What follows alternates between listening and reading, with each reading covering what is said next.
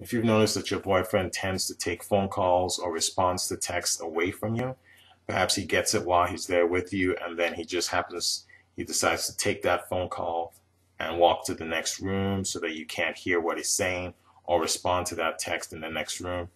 Anything like that, anytime he seems to create distance between himself and you as far as communicating with someone else, if you've noticed that happening quite often, then there's a chance that he is communicating with the person that he's secretly seeing or dating behind your back. Also, if you notice that affection, he's no longer showing you the kind of affection that he used to show you. In fact, his body language is very aloof.